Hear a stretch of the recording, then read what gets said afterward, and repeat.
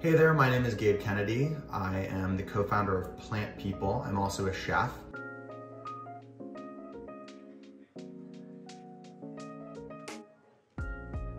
Today, I'm gonna make one of my favorite dishes of all time. It's a tamagoyaki, which is sort of a sweet egg omelet that is folded layer by layer. And we're gonna serve that with some glazed mushrooms, some kale, and then some pickled vegetable. These are all the ingredients we're gonna be cooking with today. For the tamagoyaki, we are going to take 5 large pasture-raised eggs, and we're going to mix that with a light colored soy, a little bit of mirin, some sesame oil, and sugar. We're then going to glaze some mushrooms. These are brown beach honjimeji mushrooms with a little bit of kale in the same ingredients of soy, sesame, and some sugar. We're going to make purple rice by combining some white sushi rice and a little bit of starchy black rice. And then to add another vegetable component, I have some pickled burdock, some pickled daikon, and some avocado. So first things first is we're gonna start our rice because it's gonna take the longest. So to make the rice, I actually always make sure that I wash the rice incredibly well. I'm gonna do predominantly white rice, and in this case, I'm gonna use about 1.5 cups. And then I'm going to put just a little bit of this purple rice in for some color. If you add too much, it's just gonna turn the whole thing black. All right, so I washed my rice and I'm getting that going first. You wanna make sure that the water runs until it's clear. And then you wanna add the proper ratio, which is around 1 cup rice to 1.25 cup water. In my opinion, if you cook it correctly, it should come out nice and fluffy, not too sticky. And now on for the main event, which is the tamagoyaki. This is my favorite thing to cook out of everything because it's this beautiful, sweet, folded Japanese omelet. So we're gonna start with 5 eggs.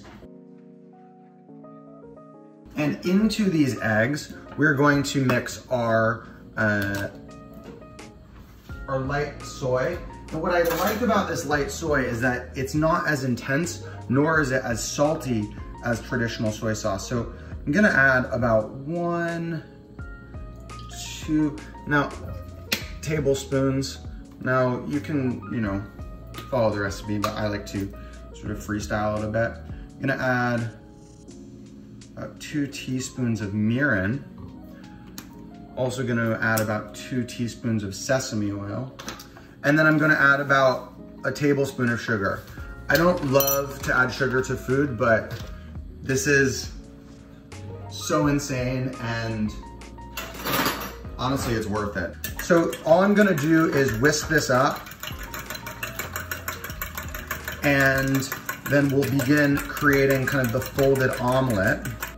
And I like whisking until I see sort of one consistent color and texture. Now, traditionally when you make this dish, you actually use a tamago kind of pan. It's square. And this square pan allows you to fold the omelet into this kind of brick-like, thing, omelet, but I don't actually have that. So I'm gonna just use a well kind of seasoned cast iron.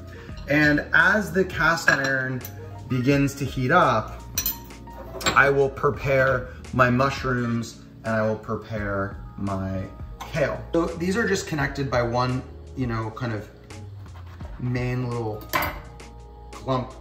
So you can save this for stock. And I'm actually gonna just leave these whole.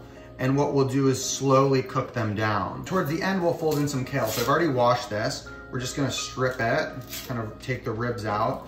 Easiest way to do that is just pinch the bottom of the rib, like so, and just slide. Just gonna do a little bit of a rough chop on this so that it's not too stringy or too much. And here's the secret, okay? So we don't want this to be too hot, but we want it to be well seasoned. What we're gonna do is add the egg layer by layer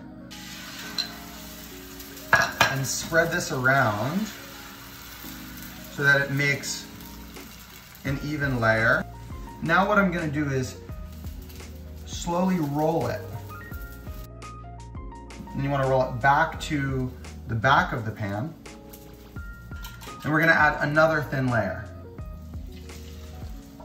The key here is you wanna roll the egg all around, lift up the first layer so that the raw egg goes underneath that first layer.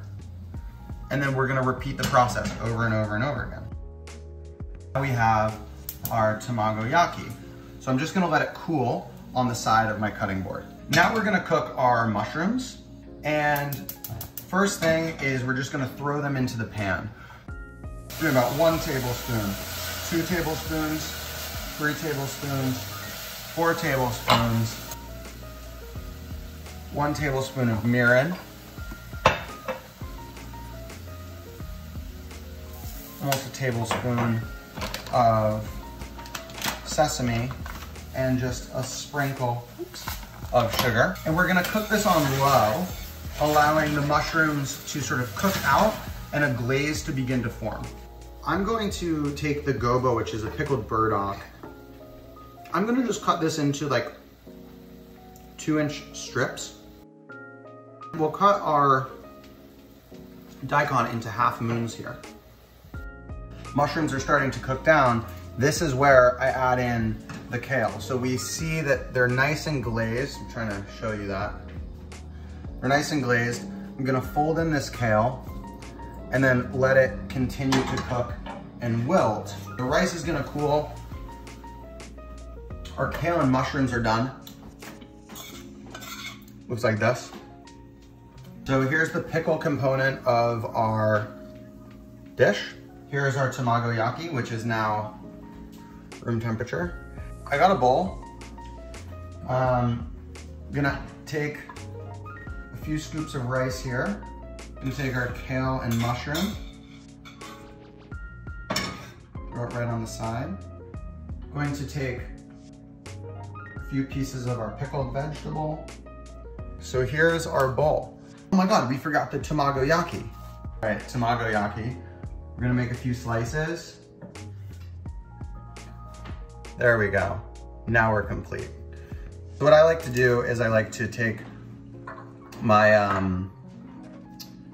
my nori and I just build a little hand roll. Wrap it, and we get this. So there it is.